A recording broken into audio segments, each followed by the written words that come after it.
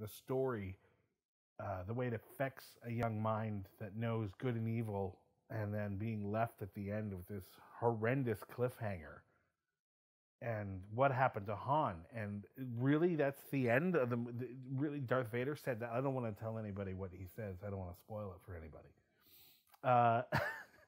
But the toys, the music, everything about that movie, in my 8-year-old brain, switched everything. Where I said, I need to know how this is done. I need to be involved in this universe. I need more of this. This feeling of science fiction, this feeling of space travel and adventure. I need either to make it myself or just to be a part of everything that's involved with this.